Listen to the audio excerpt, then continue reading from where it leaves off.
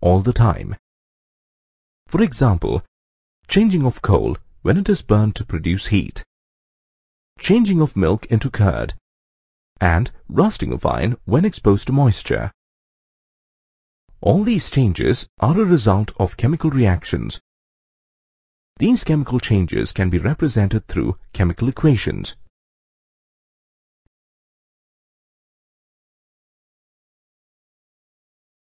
In this lesson, you will learn about writing and balancing chemical equations. At the end of this lesson, you will be able to define a chemical reaction, explain the symbolic representation of a chemical reaction, identify the components in a chemical reaction, explain how to write a chemical reaction, and balance a chemical reaction. Let us see what a chemical reaction is through an experiment. We begin with some zinc granules in a conical flask. These granules are blue-gray in color. Fit a 2-holed rubber cork on this flask. Then we fit a thermometer into one hole of the cork and a thistle funnel into the other hole. Next, pour 5 ml of dilute sulfuric acid into the conical flask through the thistle funnel. The color of the zinc granules changes from blue-gray to white. Some gas bubbles are also released from the solution. This is because zinc reacts with sulfuric acid to form zinc sulfate and hydrogen gas. Zinc sulfate is white in color. The thermometer shows an increase in the temperature of the solution. Therefore, as you saw in this experiment, the color of zinc changed during the reaction. That is, there was a change in physical properties. The reaction also resulted in the evolution of a gas. That is, the form of the reactant changed. Zinc reacted with sulfuric acid to form zinc sulfate, a salt. Thus, the composition of the reactants changed. Hence, we can say that a chemical reaction involves a change in the physical and chemical properties, the composition and the physical state of a substance, whether an element or a compound. A chemical reaction is typically expressed in terms of a chemical equation. A chemical equation indicates the components in a reaction, the physical state of each reactant, and the products of a reaction. Thus, a chemical equation is a symbolic representation of the reactants and the products using their chemical formulae. For example, zinc reacts with dilute sulfuric acid to form zinc sulfate and hydrogen gas. This is represented in the form of an equation, as shown here. Solid zinc reacts with dilute sulfuric acid to form an aqueous solution of zinc sulfate and hydrogen gas.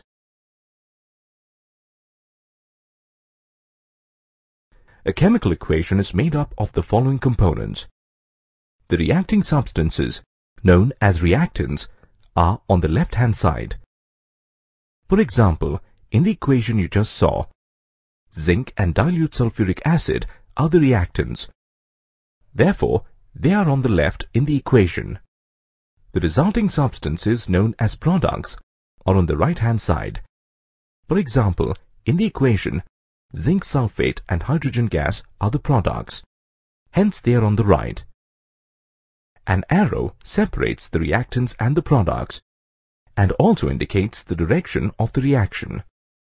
Thus, in the reaction you saw, the arrow indicates that zinc and sulfuric acid react to form zinc sulfate and hydrogen. Let's take another example that involves two substances. In the burning of coal, carbon reacts with oxygen to form carbon dioxide. In this reaction, carbon and oxygen are the reactants and carbon dioxide is the product.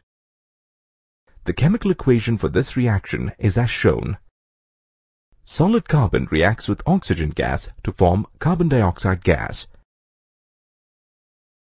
In chemical equations, you denote a solid with S, a liquid with L, a gas with G. an aqueous solution as AQ. A gas produced with an arrow pointing upward. Precipitate formed with an arrow pointing downward. The reactants and products are separated with an arrow which points in the direction of the reaction. Let us consider the reaction of iron with steam. Solid iron reacts with steam to form solid iron oxide and hydrogen gas. This reaction is represented as shown. A symbolic representation of a chemical reaction is the first step in writing a chemical equation. The next step is to ensure that the equation is balanced, considering the law of conservation of mass. The law of conservation of mass states that the total mass of the reactants and the products should be equal.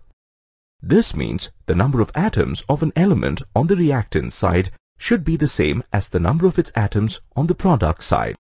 All chemical equations must adhere to the law of conservation of mass. Therefore, all chemical equations need to be balanced. The process of balancing a chemical equation involves 4 steps. Determining the reactants and products in a reaction. Counting the number of atoms of each on both sides.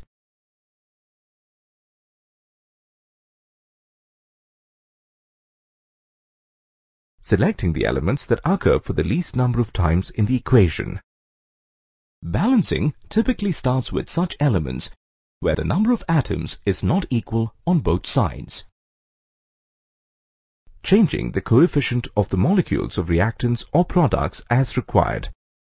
You should continue balancing the atoms in this manner till you have covered all the elements in the equation. In the end, do a final check to confirm that the number of atoms on the reactant side and the product side have been properly balanced. Here is a word of caution. When you balance equations, use coefficients only on the left of the symbols of elements and compounds. Never change the formula of a compound or an element to balance an equation. To understand how an equation is balanced, let's refer back to the reaction of hydrogen with oxygen to form a molecule of water. We need to balance the equation for this reaction according to the law of conservation of mass. The first step is to determine the reactants and the products in the equation. Here, hydrogen and oxygen atoms are the reactants. Therefore, they are written on the left-hand side. The water molecule is the product, and hence it is written on the right-hand side of the equation.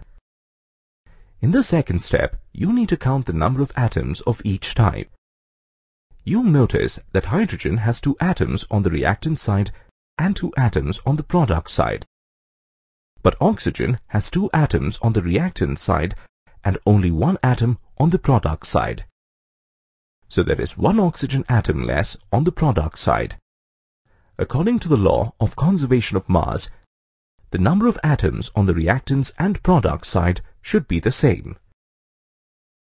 In step 3, you need to select the element that occurs in the minimum number of places in the equation. You can see that there are 2 hydrogen atoms on each side, while there are 2 oxygen atoms on the left-hand side and only 1 on the right-hand side of the equation.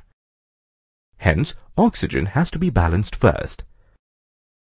Finally, in step 4, you change the coefficient of the molecules of the reactants or the products.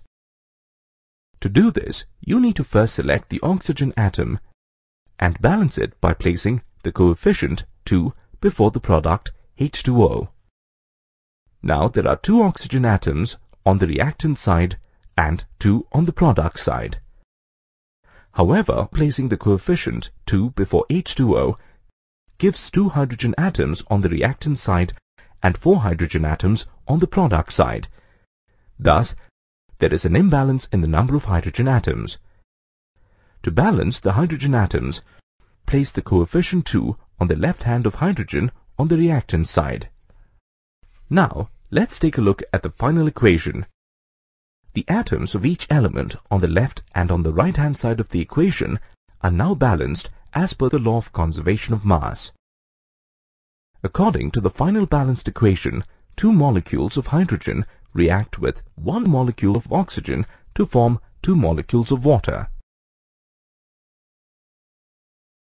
Let's practice further on balancing equations with another example.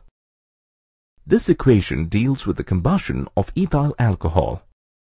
Again, the first step is to identify the reactants and the products. Here, ethyl alcohol and oxygen are the reactants, and they are written on the left-hand side of the equation. The products on the right-hand side are carbon dioxide and water. Step 2 is to check the number of atoms of each type on either side. Here we have 2 carbon atoms on the left-hand side, but only 1 on the right-hand side. 6 hydrogen atoms on the left-hand side, but only 2 on the right-hand side. 3 oxygen atoms on the left-hand side, as well as on the right-hand side. Let us begin balancing the equation by selecting carbon. There are 2 atoms of carbon on the reactant side, but only 1 atom on the product side. So to balance this, add the coefficient 2 before carbon dioxide on the right-hand side. Now, let's consider the next element, hydrogen.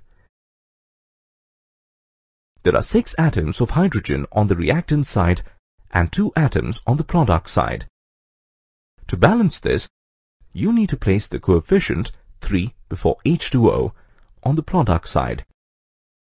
Now, as you can see, hydrogen has been balanced. The next element in the equation is oxygen. There are 7 oxygen atoms on the product side, but only 3 atoms on the reactant side. To balance the equation, place the coefficient 3 before oxygen on the left-hand side. In the end, do a final check to confirm that the number of atoms on the reactants and the product side is properly balanced. Here is what you get as the final equation. Ethyl alcohol reacts with 3 molecules of oxygen to give 2 molecules of carbon dioxide and 3 molecules of water.